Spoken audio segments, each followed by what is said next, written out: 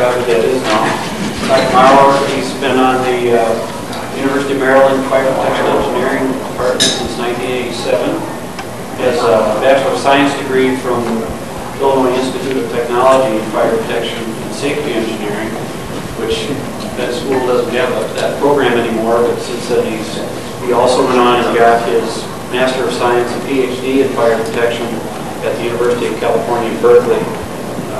As we mentioned, he's been on the board of directors for the SFPE National since 1995 and was most recently president of the national group last year. So with that, I'd like to give Dr. Mowrer.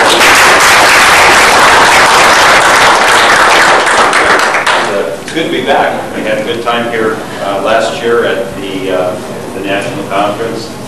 Of course, we did have the SFPE annual meeting at the time of the NFPA, and I know some people have been disappointed that we're not continuing to do that. I can assure you that wasn't our choice. NFPA has taken to filling up the Sunday slot with other activities, and we basically needed to find another time to hold our annual meeting, and we thought that the Professional Development Week would be a good opportunity to join those. A lot of people will be coming in for Professional Development Week, so we're having our annual meeting and banquet on the first day of that, and I would encourage you to attend if you're able to.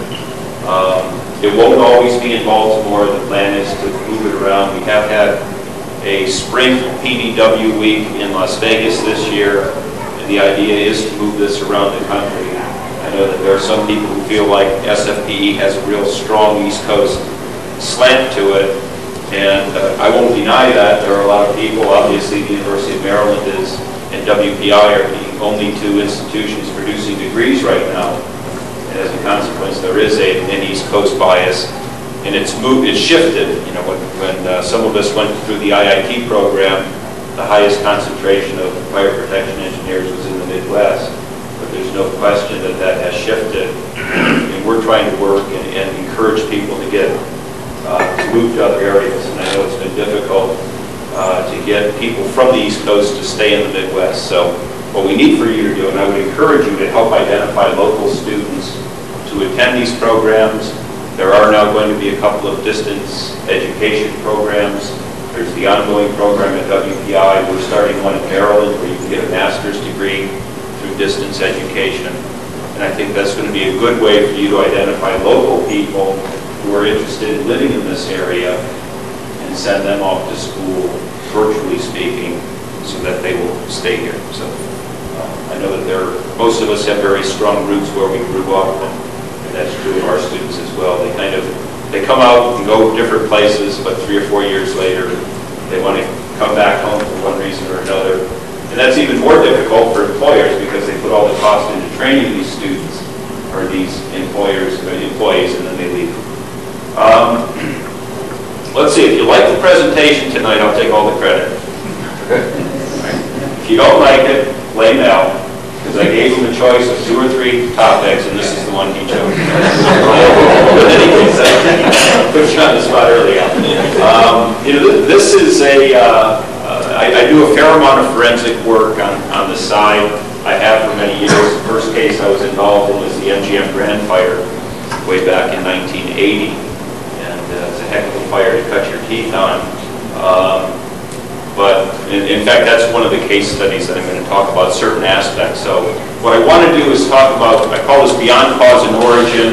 I've noticed in the forensic field an awful lot of focus is on what started the fire, right? What was the cause of the fire? And what I like to say, it isn't really the cause of fire, it's the cause of ignition. Because when you look at the cause of the fire, it's all the chain of events that takes place. And usually, if you have a serious fire, there are some aspects of the fire protection systems that should have been or could have been designed into the building that haven't functioned properly. So I like to think of the cause of the fire as all the contributing factors that contribute to the outcome. And obviously, we're primarily interested in the forensic field in major disasters, right? Those are studied a lot more intently than our successes, simply because there's a lot more money lost, and that there's a lot more people trying to recover some of the money that has been lost. There needs to be a lot of focus on fire investigation, on the cause and origin of a fire. We need to know what started the fire. Maybe we can improve our codes and standards as a result of that. Obviously, there's an interest in potential causes of action against responsible parties if there's been some kind of negligence or some kind of product defect. I think the real basis for this is, the public officials, when they go out, they're primarily interested in whether the fire was intentionally set. And really, that's their mandate typically, simply to determine if there was arson. And if there was, there's going to be an interest in criminal prosecution of the perpetrators. On the civil side, there might be interest in denying insurance coverage. Right? If somebody starts their own business or house on fire, clearly the insurance can be denied for that. I've noticed, and I don't know this is a fact, but certainly I'm hearing more talk about bad faith. Right? Insurance companies have to be very careful about denying coverage, because if they do it and there's a bad faith action, then they can get in big trouble, although I've been told in Minnesota that's not so true. I really think the focus on cause and origin, I know some of the cause and origin investigators like to say it's origin and cause, but traditionally it's been called cause and origin. And I think a lot of this focus carries over to public perceptions. Right? Whenever we watch a big fire on TV, right, what does the newscaster say? Well, the cause of the fire was a cigarette or a match, kids playing with matches. And you're looking at this raging fire. It's in a building, it's pouring out the windows, it's in the wildland, it's raging over acres. And of course, everybody's interested in finding out that little kernel that started this thing, rather than worrying about all the factors that contributed to this small fire getting large. So what I want to do this evening is talk about some of the engineering aspects of building fires by looking at a number of case studies. One of the things that I've always liked, as long as I've been doing this, or close to that long, the American Society of Civil Engineers has a technical committee on forensic investigations.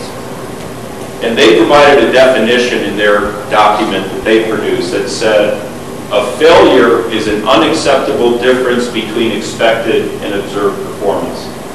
And I like that. I mean, it's a performance-based standard. It's qualitative. It doesn't pin anything down exactly, but I think it's important. We're the engineers, we're the people who know what kind of performance is expected of the systems we put into buildings.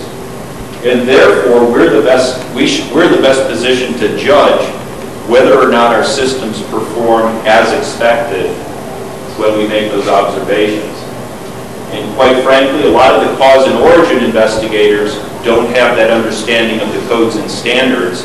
They don't know what kind of fire protection systems should have been in place. And this is not true of all of them, but by and large, it's the fire protection engineers who understand that context. Similarly, on some of these fires, you work with some very high-level fire scientists. But many of those also understand the dynamics of fires, but they don't really understand what should have been in place to change the outcome. And so I really think that fire protection engineers, if you have a major fire, if you're investigating a major fire, you really need a fire protection engineer to provide that kind of perspective. And I'm not just saying that because I'm a professor in fire protection engineering and the former president of the Society of Fire Protection Engineers. I'll make that. Preliminary considerations. Many of the fire safety standards that we have, if you look at the NFPA 16-volume set of codes and standards, it describes the materials, practices, and procedures intended to prevent the ignition of fire. Building codes, on the other hand, generally describe the fire safety systems and features that should be in place to mitigate the consequences of fires that do occur. If we didn't expect to have fires, there'd be no need for sprinklers, there'd be no need for detectors and alarms, there'd be no need for egress systems. But we anticipate that we're going to have fires. Some of these fires are intentionally set. And simply because they're intentionally set doesn't mean that we should have a building burn down. Right? Our system should be in place. And I've done a lot of work, for instance, on college housing. I've written a report on college housing, and we studied the causes of college housing, and at least 25% of college housing fires are caused by arson. Now, we can't ignore that and say, well, it's arson, it's criminal, we'll throw up our hands and say we can't do anything about it. Otherwise, we're neglecting 25% of the fires that are occurring in college housing. What we need to do is say we need to design the systems in, and certainly we prosecute those people, we don't condone that kind of activity, but if we ignore it, we're ignoring a large fraction of the fires that are occurring, and we simply can't do that and expect to save the lives of students. So what I tend to focus on when I do these forensic studies is I look at a number of factors that have permitted a small fire to grow large. Flammability of materials is paramount. We saw that on February 20th at the station fire. Right? When you line the walls and ceiling with flexible polyurethane foam, you have a fire that becomes catastrophic in a hurry. Right? That was a very small place. The fact that many people couldn't get out of that building speaks to how quickly that fire spread, and that kind of performance is completely unacceptable. And it's prohibited, and it needs to be recognized that it's prohibited. A lot of cases you're dealing with not only flammability of materials, but you have a failure to detect, to notify either occupants or the fire department. You may have a failure to suppress a fire automatically or manually, or to contain it through fire-resistant construction. Some of the reasons why these might occur is because you have a failure to train people, either employees or contractors, with respect to these issues. And so related to that is you have to ask the question, what barriers to fire growth were either missing, were substandard, or were otherwise defective, if you're going to get to the heart of this issue. All right, what really got me started on this, and I don't want to take a lot of time, I know there's a lot of text there. There was actually a landmark case that just went to the Iowa Supreme Court recently involving a fire in a warehouse. Am I saying that? You're having a few drinks. Right, a warehouse in Iowa where they stored roll paper storage, and there was a new employee who hadn't been trained yet, who was being trained basically on-the-job training, right? He was put on this forklift, he was driving it around the plant, it ran out of gas, he and his supervisor replaced the LP cylinder on the forklift. He started driving around again, his supervisor wasn't paying close attention, he's off doing something else. A few minutes later, the guy driving the forklift smells smoke, there's white smoke coming out of the engine compartment. He goes to tell the supervisor, and they discover later that he forgot to disengage the parking brake when he started driving again.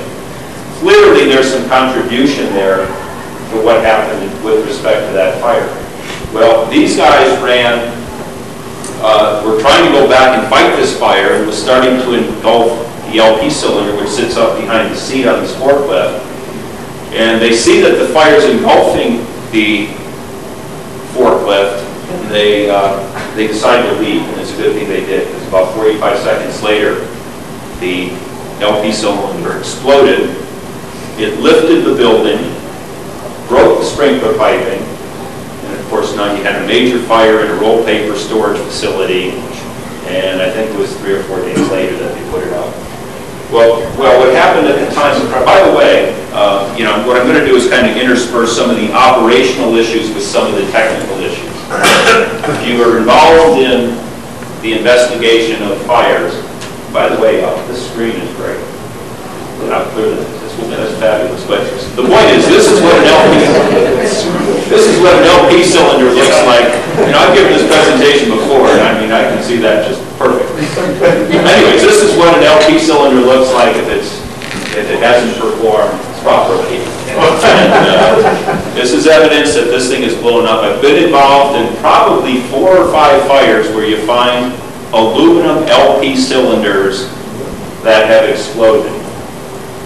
Gas cylinders are not supposed to explode in a fire.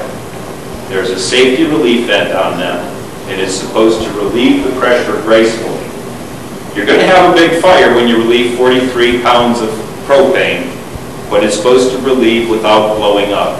And in this case, this cylinder didn't do that. And in fact, there's a federal regulation, 49 CFR 173.34D, but you all knew that. Right? which requires that you basically are supposed to take one of these tanks and subject it to a bonfire test. You build a big wood crib fire, you suspend one of these tanks in the middle of the fire, and it's not supposed to blow up when exposed for at least 15 minutes. So this requirement demonstrates that it's anticipated that LP tanks may be exposed to fire. Now, you can pretty well tell by political persuasion. You know, there's a bunch of people sitting here saying, well, this idiot drove around with the parking brake engaged. That's the reason why this fire happened. That's the cause of the whole thing. But the Supreme Court of Iowa disagrees with that. That was allowed at the original trial. The reason this went to the Supreme Court of Iowa is that the plaintiffs, in this case, the insurance interests of Weyerhaeuser, basically said, you know, this tank must have been defective. Because it blew up, it must have been defective. It doesn't really matter how this fire started. Now, the original judge allowed testimony about the contributory negligence of the driver and Weyerhaeuser for not training and all that into the trial.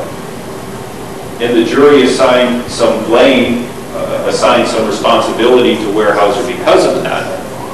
And they argued that they shouldn't have, that in fact this was just a product defect and that that was the cause. Sure enough, the Iowa Supreme Court, I shouldn't say sure enough, it's always a crapshoot, but in this particular case, the Supreme Court of Iowa came back with this ruling.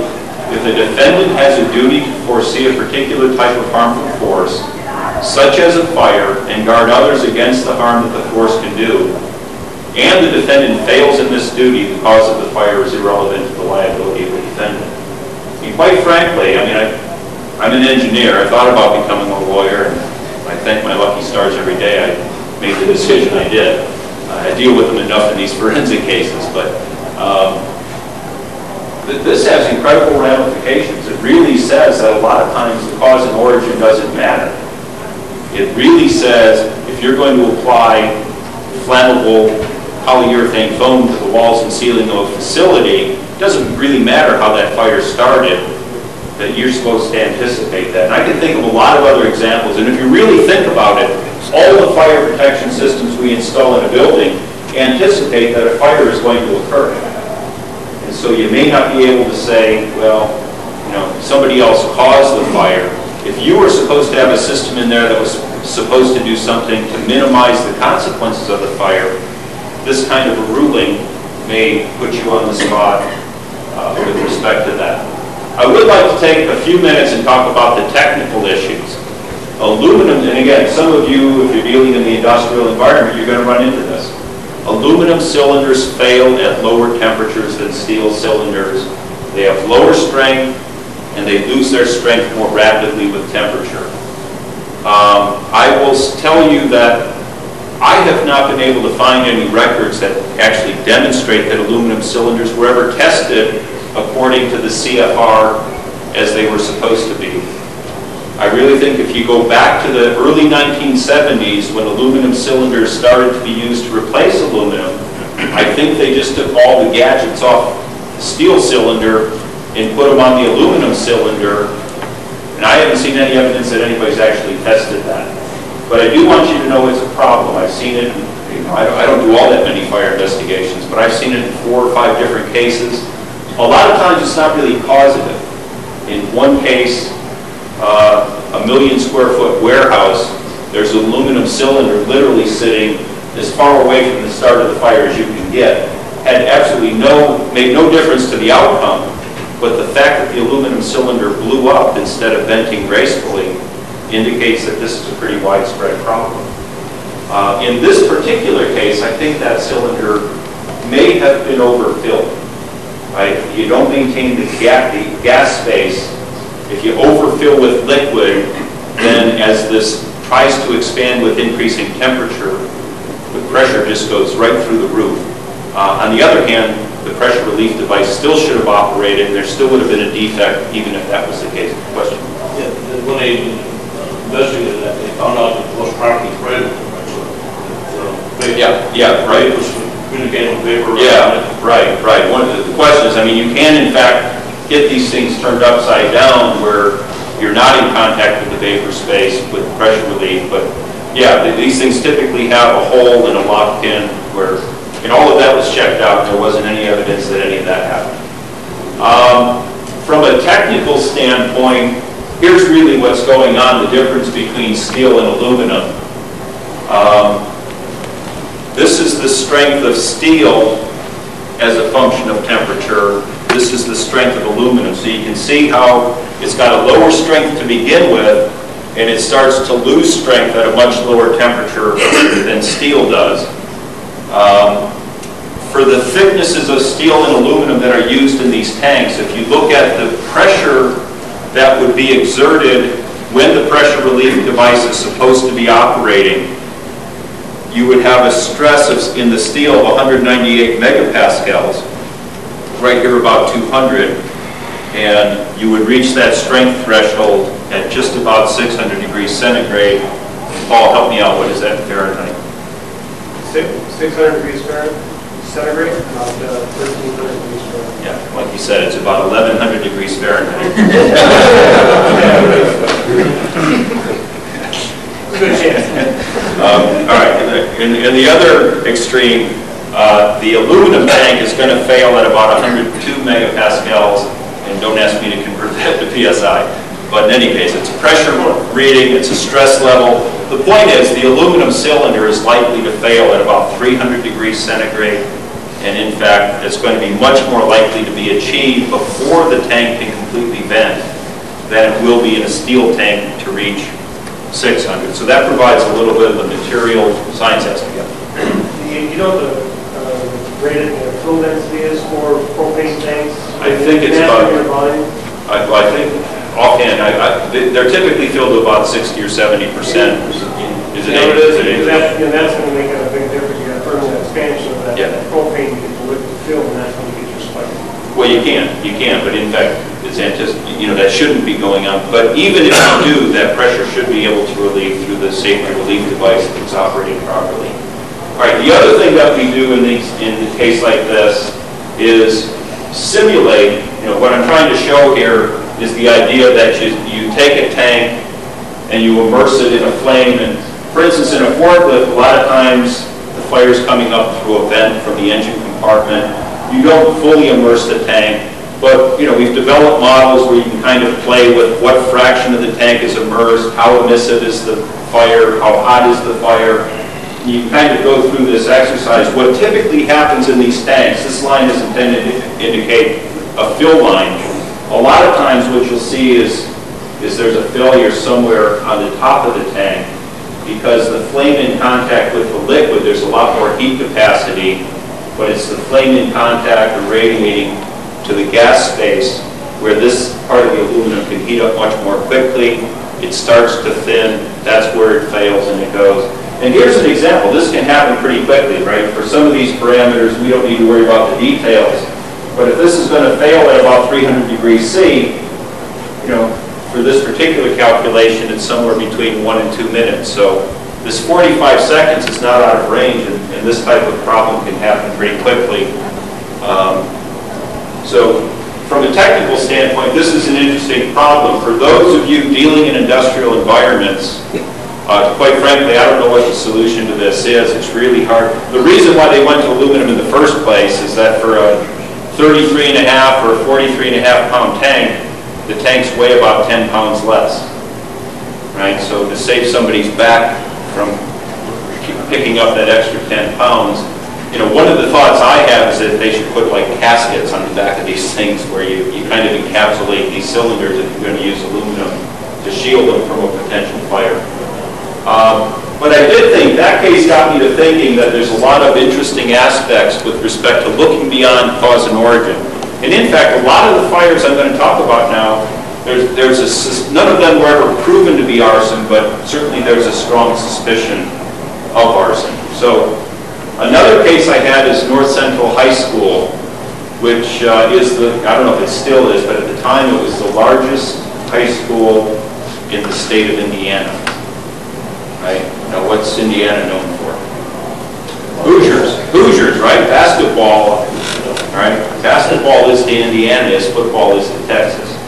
And so you had a very large high school gymnasium here. And it's not unlike the high school I went to outside of Chicago. You had You had the floor. This is up on the balcony. You know, when you're not having a sporting event, you've got the bleachers retracted, and then they pull out to the balcony and they look down on the main floor down below. In this particular case, there was a stack, we've kind of recreated this, there was a stack of gymnastics mats, right, made out of flexible polyurethane foam covered with vinyl and nylon. What I'm not showing here is there was also a floor exercise mat, which was about 40 feet square, right, for tumbling exercises. And that was actually made of a nylon carpet material that was over about a 2-inch thick slab of polyethylene foam. All right, so this is kind of, you know, this is kind of the after the fire, and this is what we recreated afterward. Couple of issues here. The flammability of the athletic mats was important. We also looked at the flammability of the bleachers. These particular bleachers, you can see, are plastic. They're a structural foam plastic material. It's different. Traditional bleachers were made out of wood, metal, etc. And so I know we've got a lot of people in the sprinkler industry here. You can see sprinklers up here. They were installed at the time of the fire, but the system was not yet in operation. So they weren't very effective. But I do have a question for you. What would be the design basis for this space? Ordinary 2. Ordinary 2? NFPA 13 says light hazard for a gymnasium. We have a steel statute that fits that. Changed it. Okay. Well, I want you to appreciate you basically have a 6-foot deep, 18-foot tall stack of a Group A plastic sitting here, right? And it's got all of these convoluted, shielded surfaces, right? So it's more than 4 feet wide. It's got all these shielded surfaces, and it's a Group A plastic. So, question, you know, I'm not sure what the answer is. The fact that it's restricted just against the wall, maybe that's maybe light hazard would be good enough. You said you've got ordinary Group 2. Okay. All right. Well, let me stay on that. Some of these text slides, you know, when I hand this out, it makes a difference. Long and short of it is a stack of mats was observed to be on fire. There were 3 workers who came down this hallway and kind of simultaneously arrived here. They ran around, they found some extinguishers. They tried to pick up one of the mats and squirt it, and just made the fire worse. The fire seems to have spread across the floor exercise mat, which interestingly enough doesn't pass the pill test, which is required of floor covering materials. But the fire spread over the bleachers, it went up the bleachers, and took the roof off of this part of the building. It vented itself, and it didn't cause too much damage throughout the rest of the building, but that was a significant aspect. So, again, the other interesting part, if you do any of this kind of forensic analysis, you have 3 eyewitnesses who saw the exact same thing at the exact same time and gave 3 completely different accounts for what had happened that day. So one of the reasons why we do the analysis and do modeling is to try to figure out which of the accounts seems to make the most sense. The issues here were the flammability characteristics of the gym mats. I do want to caution you, I've been involved in about 4 different fires involving gym mats. The first one was in the early 1980s, right here in Fridley, Minnesota. A couple kids went up on the balcony of the gym. They wanted to start a little smoke to get out of school early. And that's where the pole vault pit and the high jump pit were both being stored during the off season. Pole vault pit has about 800 pounds of foam in it. The high jump pit has about 400 pounds of foam in it. So you have more than half a ton of polyurethane foam sitting there in 2 stacks, 1 6-foot high, 1 9-foot high. Makes for an interesting, it generated plenty of smoke for it. From a product standpoint, you have ease of ignition issues, rate of fire growth, heat release rate, smoke production. There was also issues with respect to the flammability characteristics of the bleachers. Again, interestingly enough, these are actually a foam plastic material, and there are special provisions related to foam plastics that would not normally be applied to this, partly due to a recognition. All right, so how do we look at this? Well, one of the ways I look at this, I say the Life Safety Code has a provision. It has, I think, since 1976 or even earlier. Furnishings or decorations of an explosive or highly flammable character shall not be used. There's a nice performance specification for you. What constitutes highly flammable? Well, they don't really define it, but they do say a Christmas tree not effectively flame retardant treated might be classified as highly flammable. All right, Al, now's when I need your help. I want to turn on this, switch this over. See, I might be able to do it myself. I'll get this over.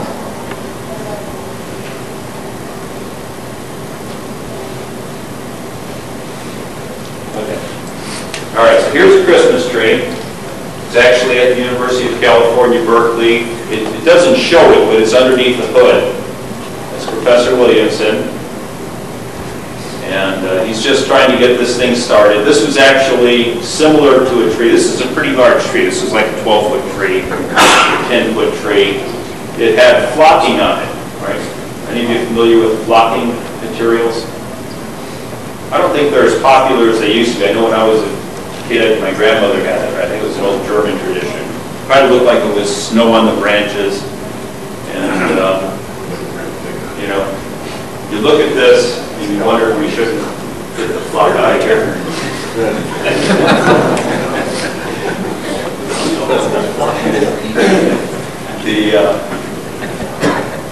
In any case, what we're actually doing here is we're capturing the products of combustion in the hood, measuring the oxygen concentration and the flow rate of gases in the hood.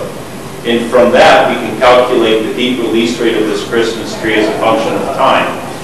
Now, the value of that is we take that data and we plug it into a fire model so that we can take this Christmas tree and stick it in the living room and see what kind of conditions result from this Christmas tree burning. Again, it's one of those ironies is you're allowed to have a Christmas tree like this in your home where it's pretty well assured to cause flashover in your home, but you couldn't put that same tree over in the corner of this room where it would just cause a little bit of heating, right? And probably the hazard wouldn't be as severe if we put that into a large space like a ballroom, yet we don't allow trees like that in ballrooms because of all the people involved, but we do allow it in the home environment where the hazard associated with that is going to be a lot worse.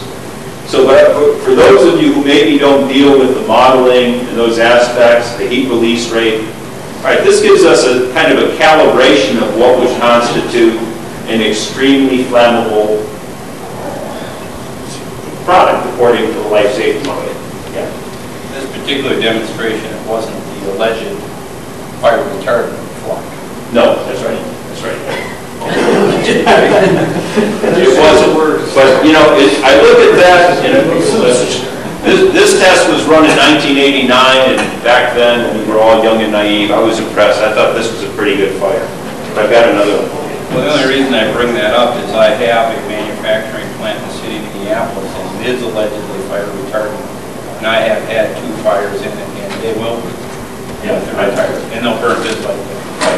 Right, and actually, quite honestly, I don't consider that to be real severe burn. I mean, that kind of grew and went up and went down. In comparison, don't close your eyes. All right, here's a test that was run at NIST. I think. You might already have missed it.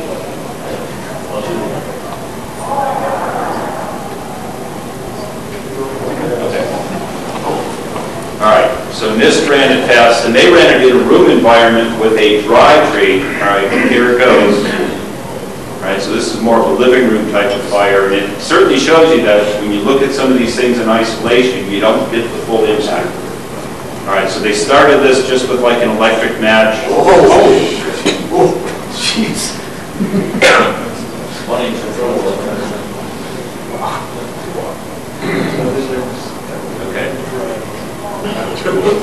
So I guess this would clearly constitute an extremely flammable See the Energizer Bunny there in the foreground on the left.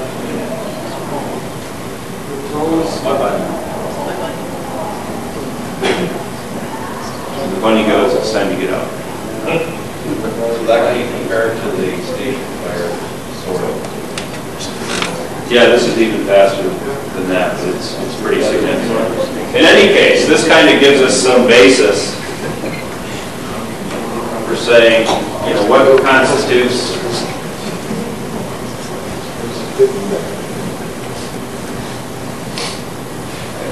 this. So that kind of gives us a basis for saying what constitutes an extremely flammable or highly flammable furnishing or decoration. There is another requirement in the Life Safety Code that's fairly recent. I don't know exactly when it was first introduced, but within the last few editions. And it basically says that furnishings and contents made with foam plastic materials that are unprotected from ignition shall have a heat release rate not exceeding 100 kilowatts when tested in accordance with UL 1975, standard for fire test for foam plastics used for decorative purposes. Now, why UL had to put that last used for decorative purposes on there is beyond me. Why not just say standard for fire test for foam plastic? And in fact, I got deposed in this case involving the North Central High School, and the attorney got kind of cute when I said that this provision would give us a basis for determining whether this was a safe product or not. And he said, well, were these athletic mats being used for decorative purposes? And I said, at the time of the fire, they weren't being used for athletic purposes, so yes, they were being used. Why else would they be there? All right, so, yeah. Could you just give a couple of examples as far as like what size fire, 100 kilowatts? Yeah, I was just going to do that. Let me get this video queued up, and then we'll talk a little bit about that. Who was yours or your? They settled. As I was telling Robert earlier, right? Some clients write the check, some clients cash the check. In this case, my client cashed the check, but it doesn't always work out that way. All right, so Al has asked, and I'm glad he did, what is the size of a fire? All right, so here I've just, this, by the way, let me set this up and then we'll talk about that. This is actually, there was a foam, a mattress fire, factory fire in Mobile, Alabama back in the early 80s. I got involved in, quite honestly, it's like, what the heck does a mattress manufacturer have suing the foam manufacturer? That's the pot calling the kettle black, right? But in any case, here is 650 pounds of polyurethane foam. This is non-fire retardant polyurethane foam. I haven't been invited back to Mobile. There's still some, if you go to their training center, you'll still see the spall marks between these stacks that we left. But basically had 4 stacks, 5 feet high. 2 of them were in L-shaped configuration. That one on the right was separated by a 3-foot aisle from the L, and then the one that just lit off on the left is actually 6 feet over. And this thing just, I guess it's safe to say all hell broke loose. Again, I want you to appreciate this is about 650 pounds of polyurethane foam. A high jump pit has 800 pounds of foam. No, I'm sorry, a pole vault pit has 800 pounds of foam. A high jump pit has 400 pounds of foam. So if you stack those two things side by side, you end up with about 1,200 pounds of foam. To give you a sense of scale, Al, if you look at how much energy there is in 650 pounds of polyurethane, and this is going to burn out in about 3 minutes. If we assume that the fire grows linearly to a peak and then back down, we have a triangle. The peak heat release rate of this fire would be about 100 megawatts. Okay? Whereas we're talking about a maximum permitted of 100 kilowatts, so there's a factor of 1,000. This fire is 1,000 times bigger than what the codes say would be acceptable for a foam plastic product. 100 kilowatt fires, that if you have like a wastebasket burning, it would be about this tall. Yay by yay. So 100 kilowatts, in and of itself, 100 kilowatt fire is not dangerous. On the other hand, it does present the risk that it's going to ignite other products that will be a hazard. Where was this Mobile? Well, the mattress factory was in Mobile, but again, I've used this with respect, I've had a number of different athletic mat fires, the North Central one, the Fridley one. The worst one was in Worcester, I think it was in Worcester, Massachusetts. In this case, the athletic mats were being stored in an outbuild, a field house by the football field, the front half of which was the concession stand for the football games. And these kids, the garage half of this was locked up. These kids would break into the concession stand, climb up over the chain link fence, and go down and lay on these mats and smoke cigarettes. And then they'd start to lit matches at each other. And they caught the archery equipment and these mats on fire. They tried to put it out, they couldn't put it out. By the time they realized that they needed to get out of there, their only means of escape was to climb back up over this chain link fence, right up at the ceiling, and they all got burned, and it was a very nasty situation. In any case, all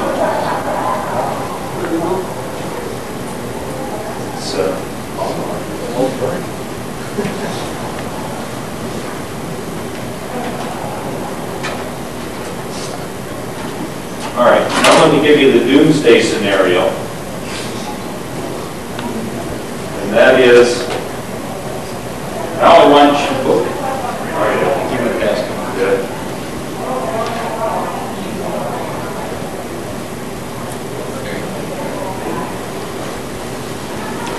All right, now I want to go back to the doomsday scenario. On the left, you've got the bleachers retracted. I want you to imagine all the athletic mats being out there for use by the gymnastics team, and the wrestling team, when there's not a sports event. What do you do with those mats when you want to pull the bleachers out? Bleachers. That's right. You pull part of the bleachers out, you jam all these athletic mats underneath the bleachers. Then you fill the bleachers up with 1,000 people, and you can't get underneath it, right? You can't get under there. You got some kids dropping matches down through the bleachers. Maybe. I mean, there's 1,000 people. There's a good chance they couldn't do it. I haven't heard of this scenario yet. It's starting to sound a little bit like the Bradford Stadium fire in England, where they had a bunch of debris accumulate under the bleachers, and everybody's watching the soccer game, ignoring the fire. And sure enough, this thing goes to flash over. But I want you to think about something else. How do you sprinkler under the bleachers? Right now, we've got a room within a room. When those bleachers are pulled out,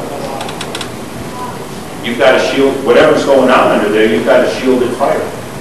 And in all seriousness, I want you to think about how do you protect that?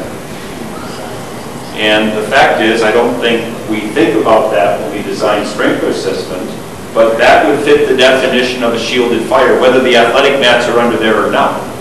And don't forget there are motors on these things. You can have a motor malfunction and made out of foam plastic. Again, just give you some food for thought, regardless of the life safety.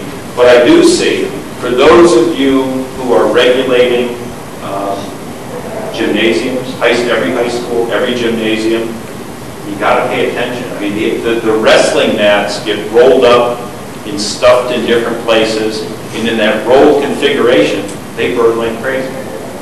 And I know I actually, after the station fire, I was contacted by a manufacturer who makes the wall pads that are used to prevent kids from crashing into the brick walls. And, you know, those are another type of foam plastic that really needs to be looked at and regulated. You know, I'll be honest with you, I'm not terribly concerned about that, because in a gymnasium, you've got about a 25 to 40 foot ceiling, and these things are only put up to about 6 feet. And so I'm not concerned. Certainly I wouldn't want that stuff lining the entire walls and ceiling. And so But this scenario where the athletic mats might get shoved underneath the bleachers during a sporting event is one that I would pay particular attention to from an enforcement standpoint. Okay. That's my public, those are my two public service announcements. Right? Watch out for aluminum cylinders, watch out for athletic mats, right? Those are two nasty actors, yeah. Have you done anything with the mats when they're used in their athletic layout? You know, they're flaying all over the floor. Is it only a problem when they're stacked? Well, in fact, the floor exercise mat, if you look at the life safety code, it actually says that those types of mats should be regulated by the fill test, which is ridiculously small. And the fact that this product couldn't even pass the fill test tells you how bad it is. It is a problem. It's a hazard that's greater than we anticipate by the code. Right? So when you look at what's the expectation of a floor covering, it should perform better than these floor exercise mats do. I do think the hazard is clearly much more severe as you start to roll this up and stack it up, and it's more of a concern. But again, I look at this field house fire, and that's getting close to doing the right thing.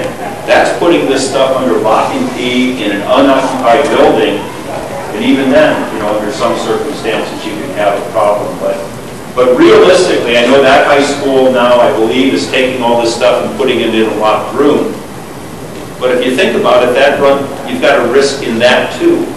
Because if now I take all my athletic mats and I pile them into a single room, if anybody does get into that room and start a fire, I've got a huge fire. So it's a very difficult situation. What I would really like to see is the manufacturers of these mats put a little engineering into them. Right? If you look at other products, for instance, California Technical Bulletin 133. Right? Now we make upholstered furniture for public occupancies that can't burn vigorously. And they typically do that by putting an inner layer between the foam and the fabric. So I think that with technology, this could be vastly improved.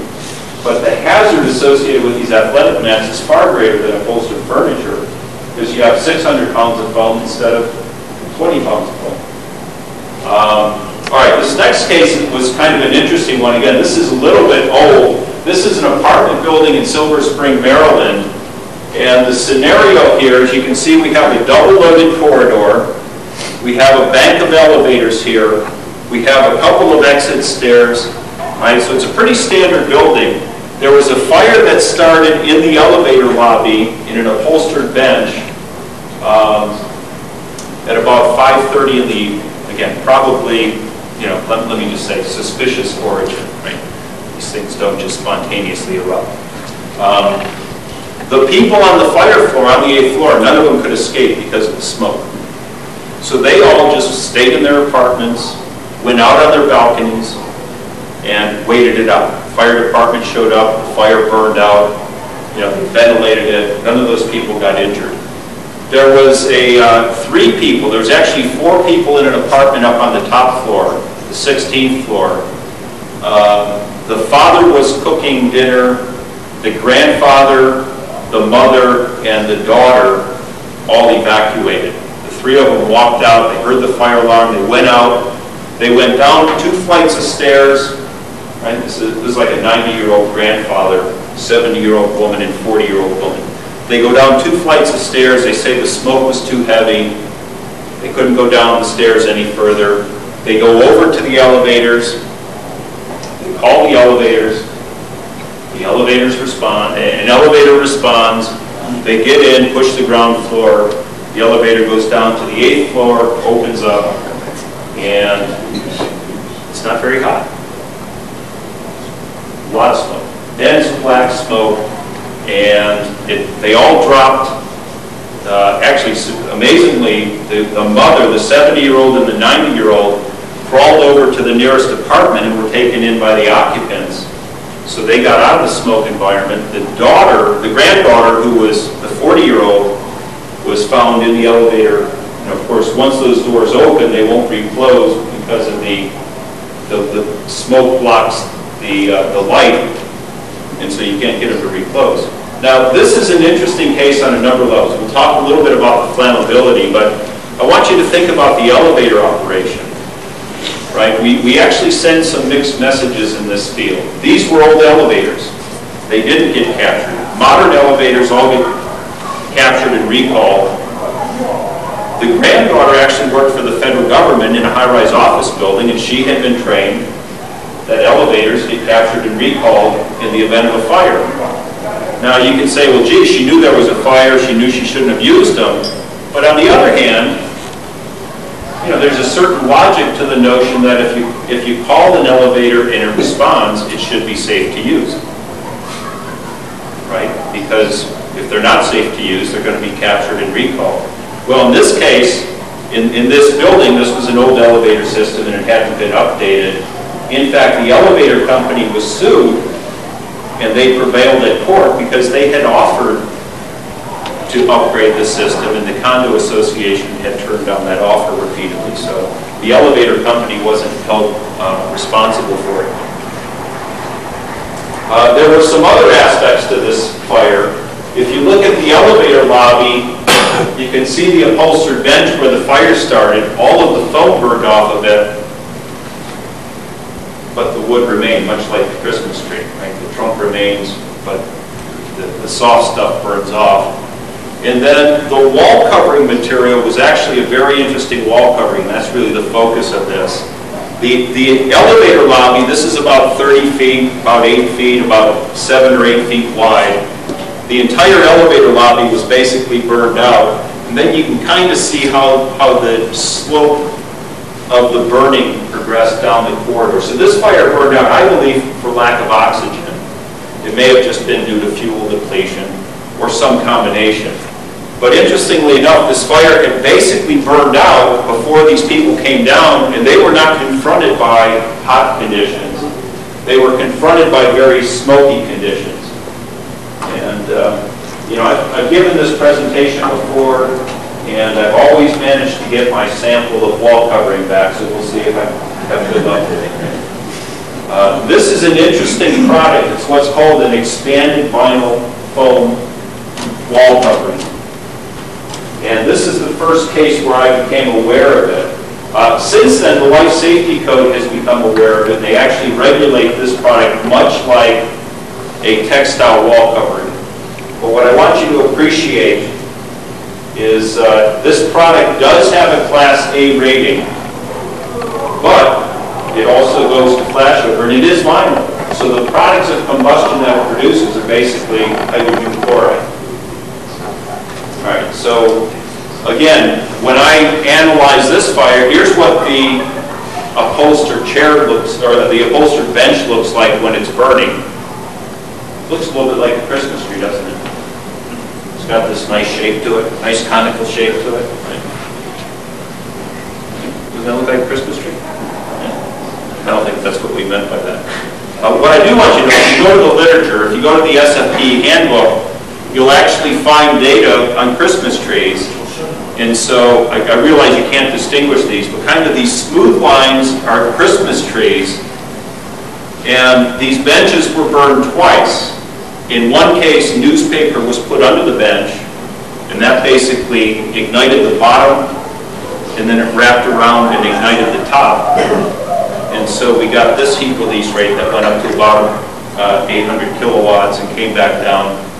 And then the second time, it was ignited on the top, and that fire developed a little bit more slowly.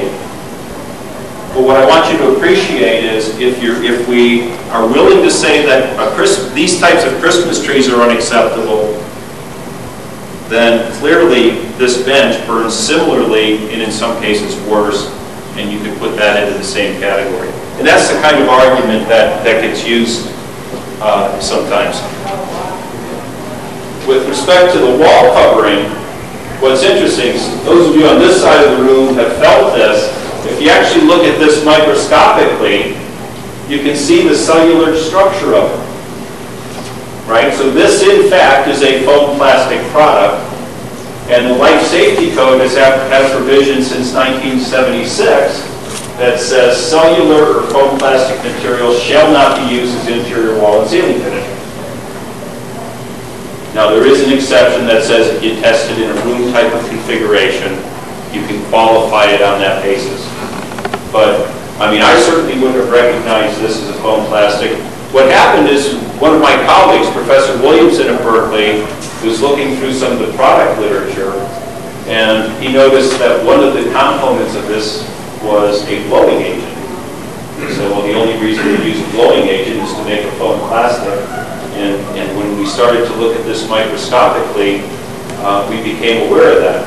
Now, this product was involved, some of you might remember an Atlanta office building fire, where they had a fire in a corridor. This was the product that was involved in that, or a similar product. I give the manufacturer of this product credit, because he went out and sought the advice of fire protection engineers and said, do I have a really serious problem here? And they said, yes, you do. And in fact, they went about getting changes to the life safety code that specifically addressed these expanded vinyl wall coating products. Basically, they have to be used in sprinkler buildings. We've seen a more recent case of foam plastic interior finish. Again, I'm not going to go into this in any great detail. We're all aware of this. I think most of us have seen the videotapes, saw how quickly the station fire developed. The only thing I'll say, and this is preliminary, I don't know it as a matter of fact, but you know, here's the stage area, here's the drummer's alcove. These three jets here are intended to represent the pyrotechnics that were set off. And basically this wall, this alcove, this wall, and this wall were lined with flexible polyurethane foam, not too much different from the foam that I showed you in the Mobile, Alabama fire test. Right? It's a non-fire retardant foam. When you start applying this stuff to the walls and ceiling, it's a disaster waiting to happen. Right? So there's a lot of outstanding issues there. You know, and if you look at the two photos on the left, the difference in time between the top photo and the bottom photo is only a matter of a minute or so. And that's how fast that fire developed. It was unfortunate. I think all of us have watched the videotape. The fact that these people didn't evacuate right away. I mean, a lot of them apparently thought it was part of the show.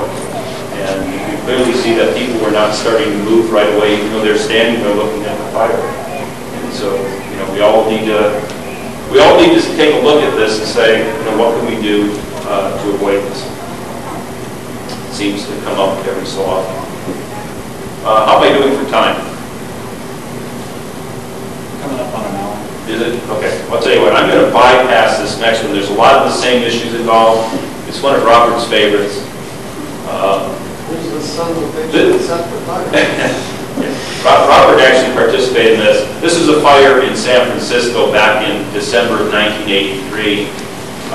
You see all those stacking chairs in the left photo. That was the primary fuel involved in that. There were a couple of issues. One of the issues, quite frankly, you see those three doorways. Well, I'll talk a little bit about it. I only come here once in a while, right? Basically what we're looking at is this meeting room, the El Dorado room, which is on the second floor of Cathedral Hill. If any of you have been to San Francisco, it's the old Jack Tar Hotel. Cathedral Hill sounds better, right? But basically this corner is where those stacking chairs were. And we have a 40-foot wide by 100-foot long by 9-foot tall space. 7:30 on a Sunday morning, you've actually got a bunch of people standing right here because they're supposed to attend a real estate class in one of these meeting rooms, and they're looking down on the driveway waiting for the instructor to show up, who's a little bit late. And so you've got a fire developing right next to them. This room has heat detectors in it. There's 3 heat detectors right down the center line. Heat detector goes off, sends a signal down to the front desk, which is 1 floor below, right in front of these elevators. The manager figures out what zone is in alarm. He runs up these stairs, and when he gets to the top of the stairs, these doors are blowing open.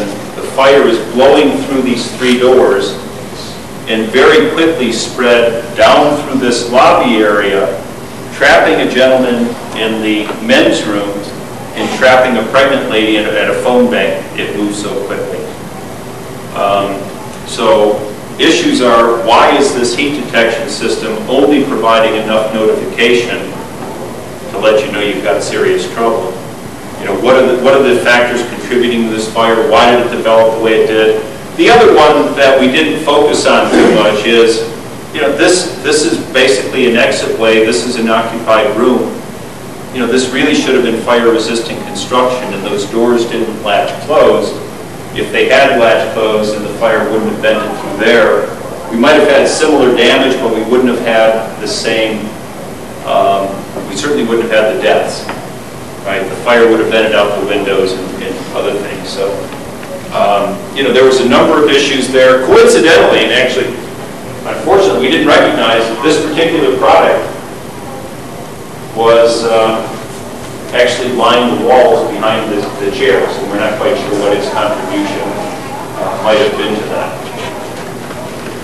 So if there aren't any other questions, let me kind of run through. The one I really want to get to is the MGM Grand. And again, this is going back to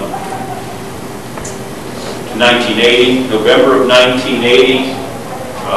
85 people died. Right, and that was tremendous. This was, in my recollection, really the first large life loss fire in a modern building, and I think it got everybody in fire protection industry's attention at the time. It was really very dramatic, produced a lot of smoke. 68 of the 85 people died above the 13th floor, and this picture, I think, really shows how there's a lot more smoke up high.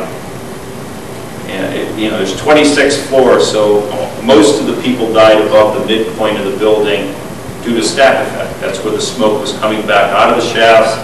A lot of deficient construction that allowed the smoke to rise up through the building. This is actually supposed to be a smoke-proof tower. You can see all the smoke coming out. The exit ways were clearly compromised early. People got trapped in their rooms. They couldn't escape. I want to focus on a couple of aspects of this. This is a ground floor of, this is about a quarter of the building on the ground floor. All right, you have the casino and registration area here. This is about the size of a football field. This is about 100 yards by about 50, 55 yards. You come over here, this is the deli restaurant where the fire started. You have the Orleans Coffee Shop just north of there. You have Barrymore's and a couple of other restaurants just south of there. The fire started right here by this column in a side station in the deli at about 7 o'clock. By about 7:10, this side station flashed over. By about 7:15, the deli flashed over. And by about 7:25, flames were out the west entrance. The other thing I want you to appreciate is you can see all of these closely spaced columns here. This would be the west wing, this would be the south wing, that would be the east wing. The people who died were largely concentrated in this area on the upper floors. Nobody died in the east wing, I think there were people that died in a stairway in the south wing. Most of the people were here in the west wing. In all of these elevator shafts, there were seismic joints. There was a lot of ways for smoke to spread from the casino level up to the upper levels, and also to block the exit paths. People just couldn't get out of their rooms and escape the fire unless they were in the east wing, because the fire wasn't down there.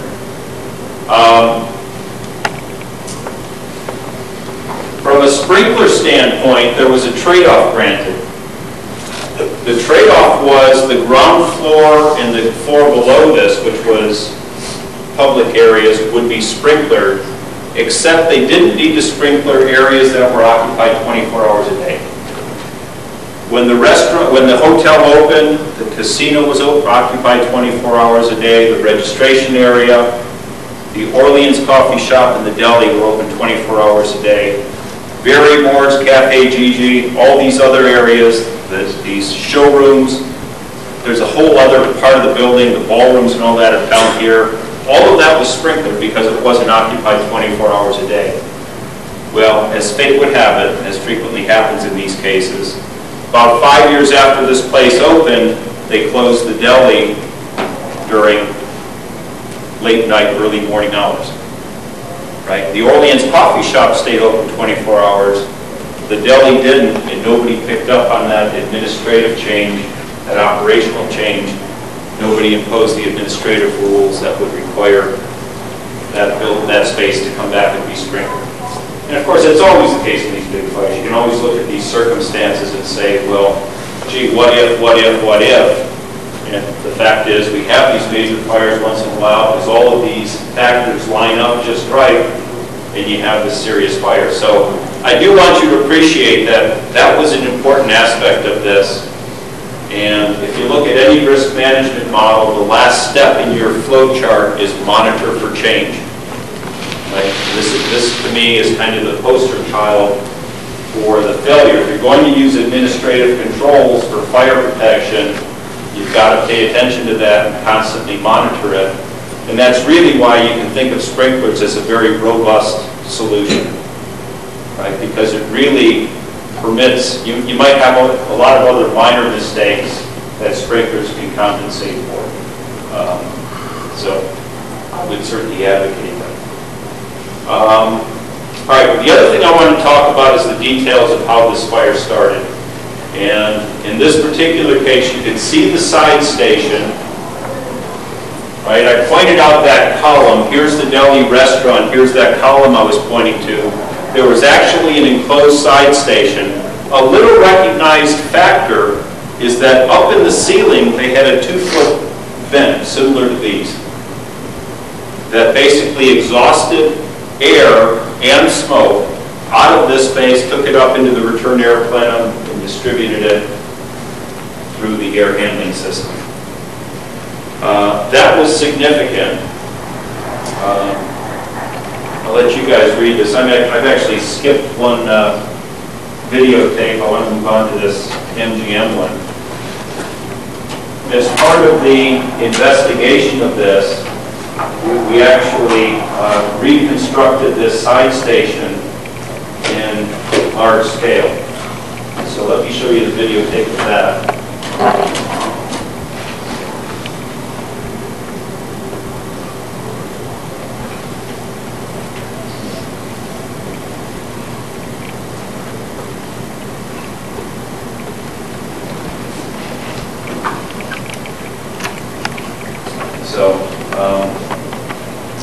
So what we're actually looking at here would be out in the deli.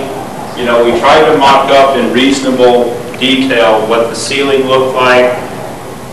As we come back down, you'll see this is what's called the pie case. You know, they had a bunch of pies in there for people in the restaurant. Now what we're going to do is go. Now we're looking inside the side station. Again, we tried to reconstruct this, you know, to be fairly representative. Here's the 2-foot ceiling grill that I was talking about. We did put a supply vent into, but it wasn't, we didn't have any air being fed into it for this particular test. This is the back side of the pie case, which is made out of plywood. And you can all see this, you know, very sophisticated place. It was all nice simulated wood grain contact paper that they used to cover all this. And again, to the best information we had available at the time, we tried to mock this up. All right, so now what we're going to do is, it's going to be a look, no, we're going to look at some more preview. Eventually what we're going to do is the fire was started on the counter. We weren't trying to simulate the ignition, but we were trying to simulate the ignition location. So we got the fire going in what was reportedly the area of origin. It's basically going to be right up there on that counter.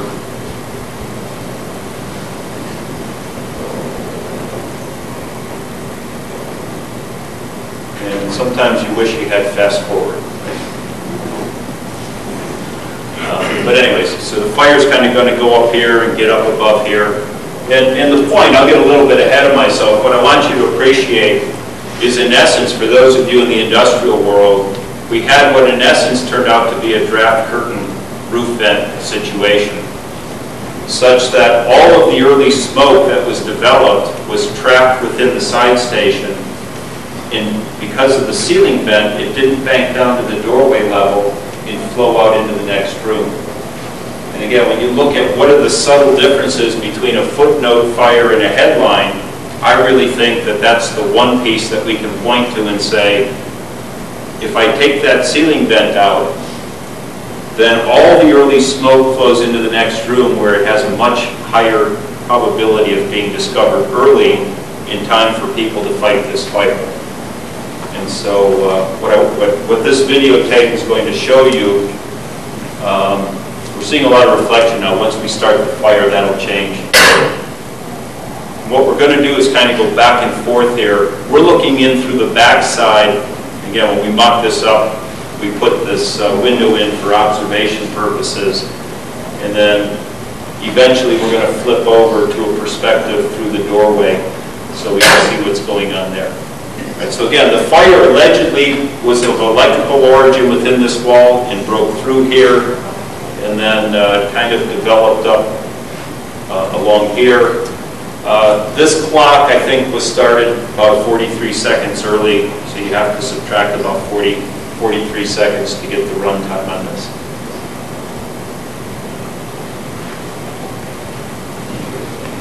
Are there any questions while this is running?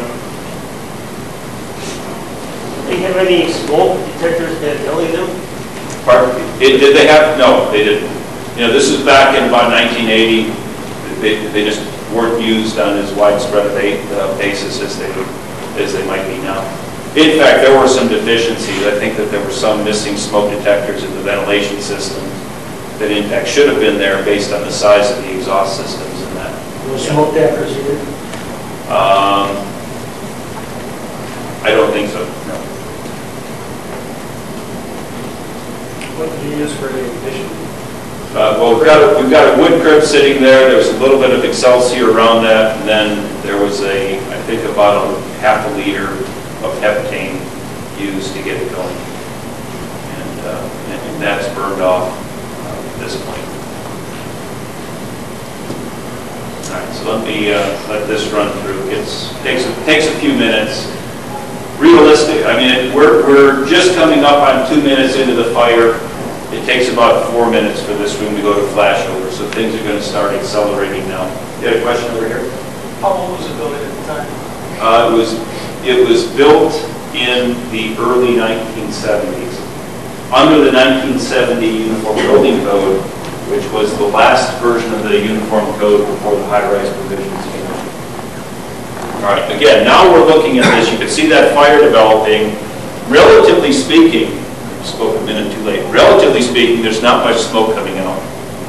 Right? I want you to imagine if you take that ceiling vent out, all the smoke that's being produced by that fire has to come out through the doorway. But in essence, we have a roof vent there. It's a ceiling vent.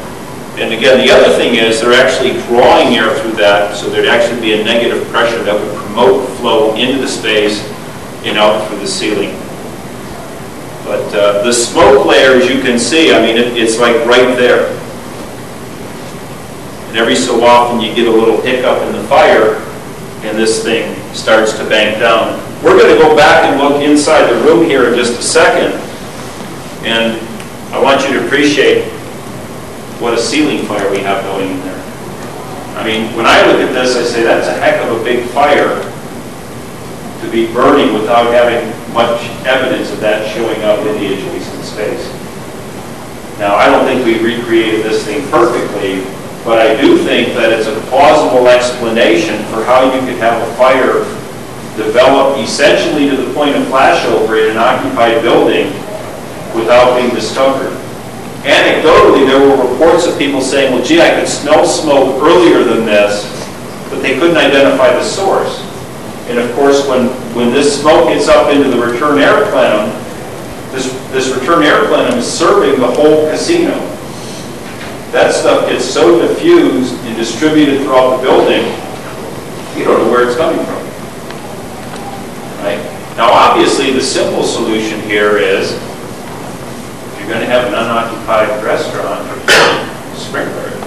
All right, so here we are about 3 minutes, 3.5 minutes into it. There was a cook who came out of the kitchen with a fire hose who looked at that and said, Oh, the keynote board's on fire. I better not use water on an electrical fire. All right, that's in the NFPA report. All right, so what I want you to appreciate is about 4 to 4.5 minutes into this fire, this is what I believe is fairly representative of what's coming out of that side station. The deli restaurant is 3,500 square feet. It's got about 100 upholstered chairs in it. It has upholstered benches.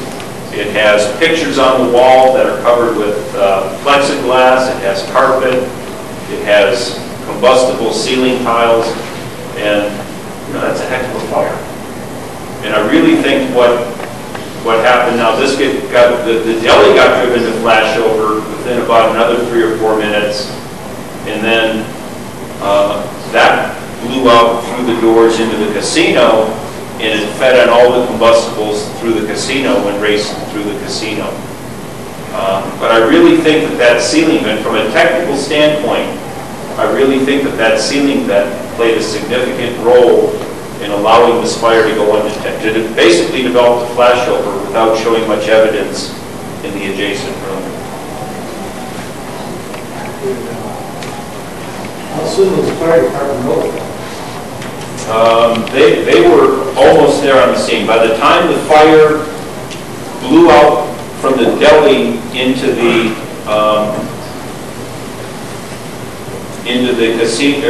casino area, they were on the scene and they were starting to approach it, and they got driven out of there. So they were just a couple minutes behind. Delayed fire department notification, I don't recall, was an issue in the MGM Grand Fire. Yeah. But what was an issue was this was shift change. Oh, in that fire department, and they had a number of false alarms, and the original officer on the scene was not in full turnout gear and wasn't prepared for this based on their prior experience with the facility. That caused significant delay in water application. all right. One of the things I've been doing, and I've done this a couple times with both zone models and field models. Most recently, some of you might be familiar with the FES model, which is being developed at NIST. And what I'm trying to do is recreate this. And you can kind of see, I won't take the time to show this in any detail. But, quite honestly, I think it did a pretty good job of representing the ceiling fire. And the other thing, you can kind of see by the difference in colors, how the hot layer stays above the doorway here. And all of that smoke is able to exhaust up through this vent. What I really planned to do was, I thought it was a good idea, I actually used the videotape to kind of calibrate the model so that I could tweak the material properties until I could simulate the results pretty accurately. And then I wanted to do a what-if analysis. And I simply took that vent out then. And sure enough, what you see is all the smoke flows out and bathes the ceiling. I always say I'm not going to do these things. I'm going to do it. But one of the things I want to emphasize for those of you who understand the details of the model is I thought, boy, that's a great idea. I did it once before with CFAS and it didn't work out so well. What actually happens when I take that ceiling vent out, what that does is it forces the smoke layer down further. And the fact that I have an elevated fire on this counter, what that does is it reduces the entrainment height. And so when I take the ceiling vent out, I get a fire that's completely different. It becomes underventilated. Now I don't trust that. I would like verification, but I don't have the resources to run the same test again without the ceiling vent. But I really thought I was going to get basically the same fire, but it would vent out through the doorway. And so now that when the model tells me that in fact I've shifted into an oxygen-limited regime, I don't know whether to trust it or not, and I'd like to get some experimental data to verify that. So let me try to quickly show you that I've got these things actually running in the background, just to give you a sense of this. All right, so this is the case, and this thing is just kind of running. And so again, what this is really simulating is it's trying to show you roughly where the smoke layer would be. You can see it's right up here by the top of the doorway. And you can see the fire starting to bathe the ceiling. The videotape kind of showed that same thing. I was really pretty satisfied with how this qualitatively looked right. And again, what we can do is kind of turn this around. And you can see now the smoke is just starting to come out. Right? And we're about 3 minutes into that. If you look down at the bottom, we're about 190 seconds. So let me just kind of let that run its course. So here we are shortly before flashover. Remember when we went back, there was smoke under the ceiling when we turned this back around again. I really think that it does a pretty good job of representing what happened. We're just about to go to flashover. You can see the flames now. And you can see how quickly this thing escalates, similar to what we saw in the videotape. It would actually look more dramatic if I took the smoke out of there. They're basically at the same location. All right, and then it goes back to the start. Again, the point I was making is if I look at the case without the vent. Again, this is just kind of running along here. Even though it looks similar, the burning rate is dramatically decreased. But here we are 80 seconds into it, and you can see how much smoke is out here bathing the ceiling. And again, my thesis on this is really that, but for the presence of that vent, somebody would have seen this smoke. There was people in the kitchen, there was people kind of passing near this area, and you can kind of see this difference. Are there any questions on this? Did you say that there were not any duct smoke detectors in that return air ductwork? You know, that's an issue I haven't addressed. I don't know, Robert, do you remember? I don't think there were any up in that. It was the eye in the sky that was also... Oh, yeah, right, I'm sorry. In the return air plenum, I don't believe there were any. I know in the tower there was some issue whether they had the required smoke detectors to shut the system down upon smoke detection in the tower ventilation. That's what I thought you were asking about. So you're in favor of the theory that if the air handlers had shut down and there was no air movement in the building, that would have resulted in a better life safety issue for the building occupants? I don't think it would make much difference. There were too many other pathways. You know, but one of the things in both this building as well as in the Las Vegas Hilton is the room air was actually being drawn out of the corridors in direct violation of NFPA 98. And I think that made a difference. People within the rooms couldn't keep the smoke from coming in. That was a problem. Again, breaking off the domestic drains from the sinks, trying to breathe in the stack, among other things. Okay. I have one more, you know, I can end here. I do have one more case study, which is more of a systems type of case study. Want me to go on or stop? Go on. Like that. All right. This case, there was a refrigerator warehouse. This was actually a case that was tried just recently in Omaha. Basically a cold storage warehouse for most of the building. A portion of the building had been converted to a food processing facility. The food processing part required nightly wash down with hot water. And the building was protected by a combined pre-action dry pipe system. It was fairly common for the washdown operations to activate the heat detectors, which would open the pre-action valve. The building engineers would sometimes shut down the system instead of resetting it promptly, and the systems were being monitored for central station service. Every time the pre-action valve activated, an alarm signal would be transmitted to the central station. It would be a supervisory signal. No, it's water flow. It's water flow, Robert. It's water flow. Sorry. You can tell who I was representing. The central station operator. The central station operator, represented by a certain unnamed person in the room. Who did check? Alleged, wrongfully, that this was actually just a supervisory signal transmitted. But what's interesting, some of you in the detection and alarm industry, you may have clients or maybe yourself in this situation. if you're offering central station services, you have to comply with the UL requirements and the NFPA 72 requirements for central station services. And that says you have to directly retransmit alarm signals to the fire department.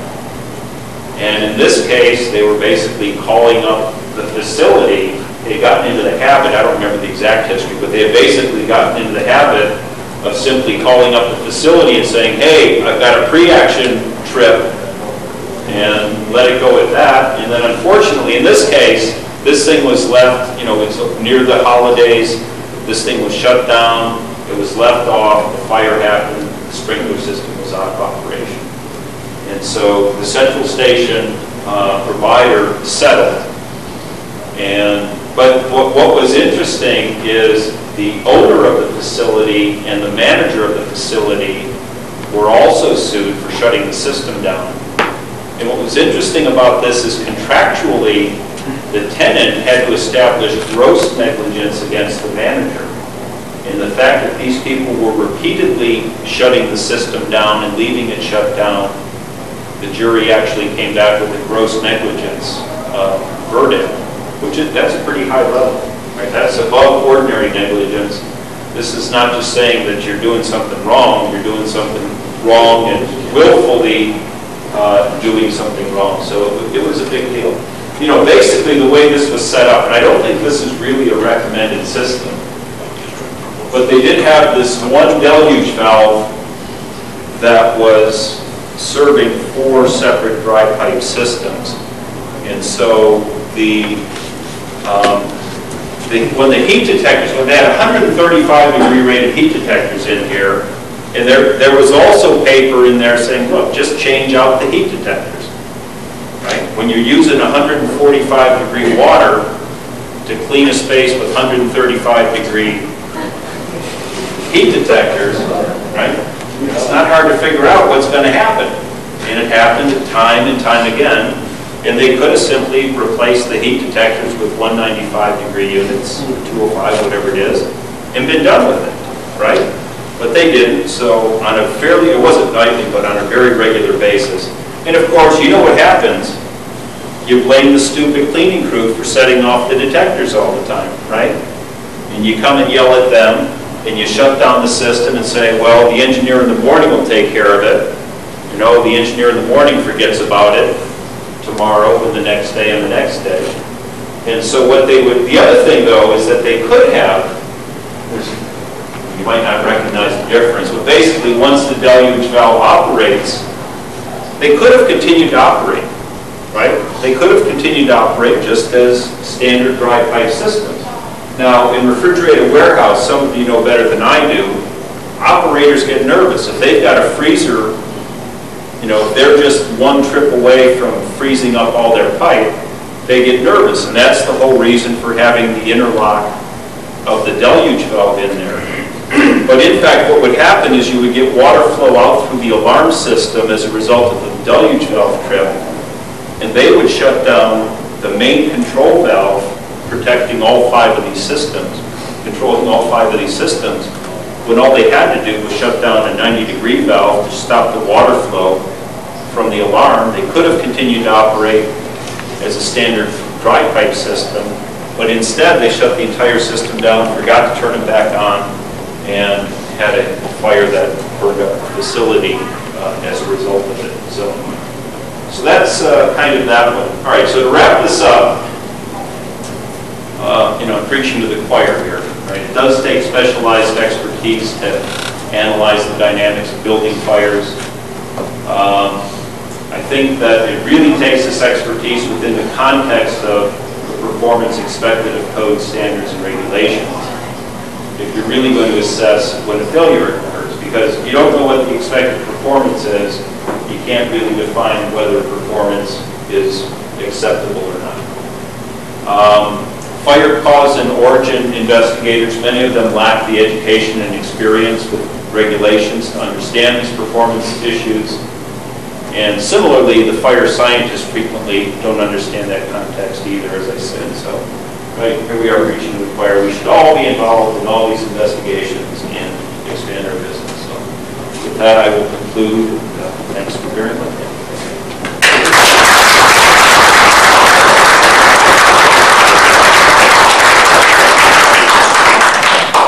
Thank you very much, Chris. Okay.